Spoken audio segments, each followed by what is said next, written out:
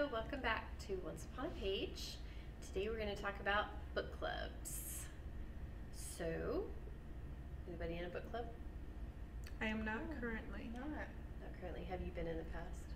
A long time ago I was in one, but I don't think the people I was in it with were really as into reading.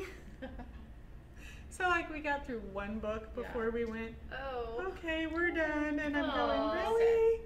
Yeah, that's so sad. I hope ours doesn't. We just started one with some girls that I worship with.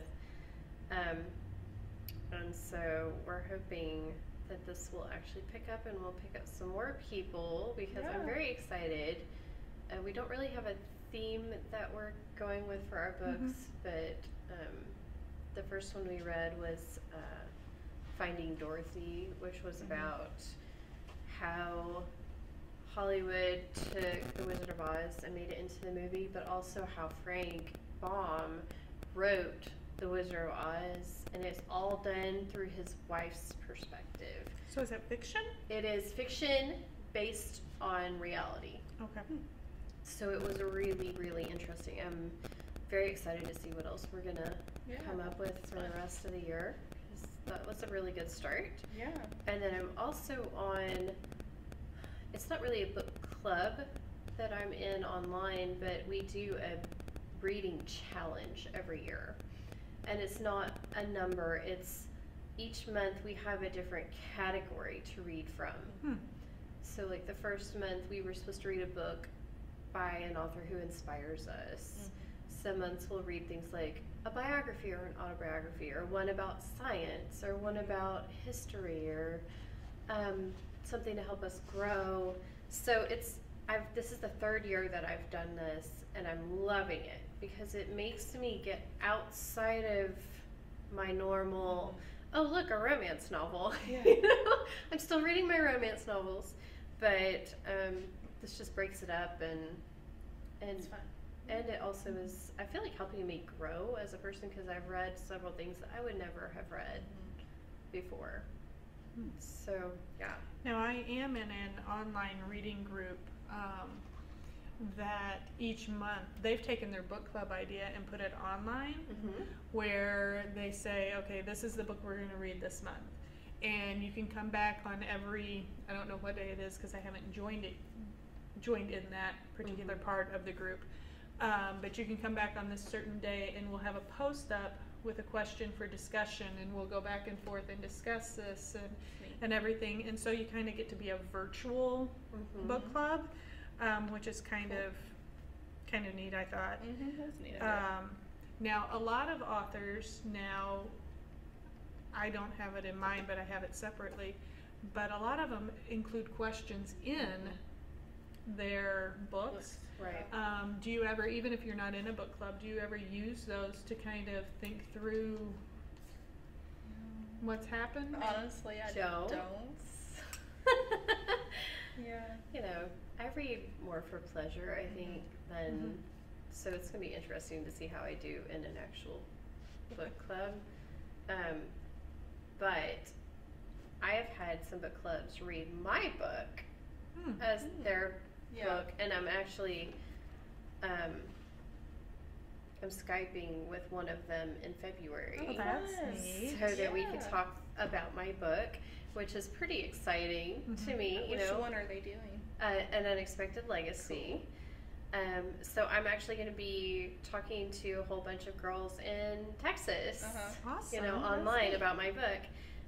But the first book club that did it was in Florida, and they actually came up with a list of questions, and then I got to share those like on my website and stuff for anybody who might want to use them in the future. Put them on there if they're not in the back of your book. It's a good idea. Right.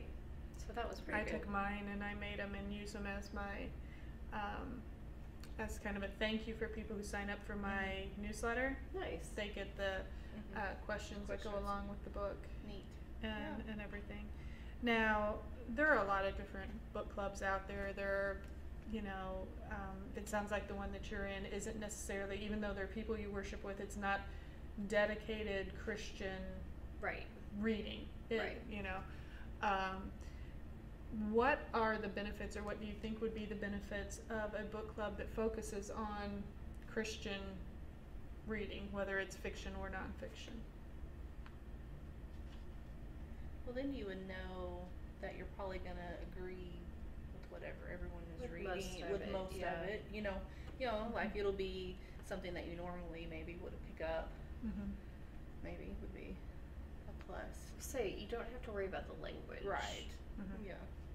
Because I noticed, if you read a book that is not Christian, Mhm. you never know what the language, Right. even if it's a bestseller. And I've Mhm. had some people say, "Oh, you have to read this book. I couldn't put it down." Mhm. And I get a couple pages into it, and I'm like, I want to put it down because like every single page has 4 or 5 different cuss words on it, and I'm thinking, people actually talk like this? Why? Mhm. Why? Mm-hmm. And so if you do only clean or Christian fiction, you don't have to worry about that. You don't have to worry if your kids pick it up and flip through it, Mhm. Right. because you're not going to be worried about what they're going to find. Mhm. You don't usually have to worry about what's on the cover. Yeah. And granted, a lot of people read it via Kindle or Mhm. or iPad or whatever, but still, Yeah. it's nice to not have to worry about stuff like that. But then you've also got where a lot of Christian fiction has the growth Mhm. arc in their characters, and so as the character grows through whatever struggles the author has given her or him, maybe you can glean something from Mhm. that for your own life Right. too. Well, Which see, is nice. one of the other benefits that I could see from focusing on Christian books is that it gives you that spiritual element to talk through. Because even Mhm. though I think we would agree that yes, it's fiction, Mhm. but the truths are real. And no, I'm not saying that a fiction book should substitute for Bible study Right, or right, anything like that. Please do not think that. But there are still truths Mhm. that are contained in it when we've written it from a Christian perspective. Right.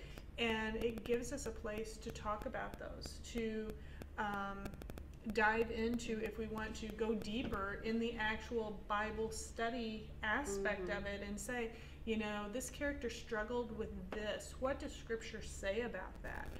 What do you think she did right in this? What do you think she did wrong in this? And I don't know why it's a she, like you, I Yeah. naturally pull out she.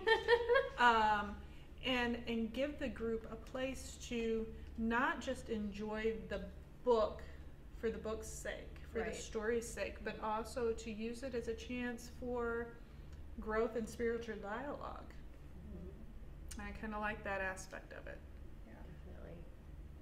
And so if you are part of a book club, either online or in person, tell us about it in the comments below. And you may find other people wanting to join. Some people can't find in-person groups to be a part of. Right. And we do have the opportunity to reach out beyond our borders and join with other people who enjoy the same things we do. So do leave those in the comments section. Don't forget your UN20 videos. If you have a book that you've read recently that you'd like to share with us, we would love to hear from you. The email for that will be in the description of the video. And go ahead and click subscribe if you haven't, and that way you will get notifications every time we put up a new video. And we will see you next time. Bye. Bye.